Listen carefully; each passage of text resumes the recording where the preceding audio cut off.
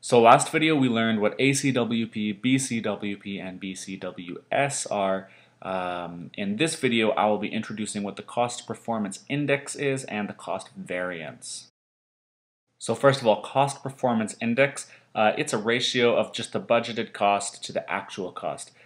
If we get this ratio, if we get the CPI is greater than 1, we'll know that the project is under budget, and that's a good thing. And if we get the CPI is less than 1, this tells us that the project is over budget, and that's a bad thing. Then we have the cost variance, which is the difference between the budgeted cost and the actual cost. And if we find that the cost variance is a negative value, then the project is over budget, and that's not a good thing. And if we find that it's a positive value, then we'll find that the project is under budget, and that's a good thing.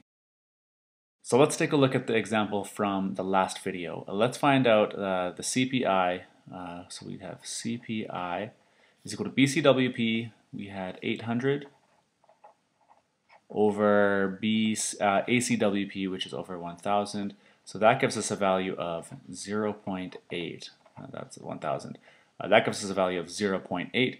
0.8 is less than 1. So for the CPI, this project is over budget. So we get a big frown face.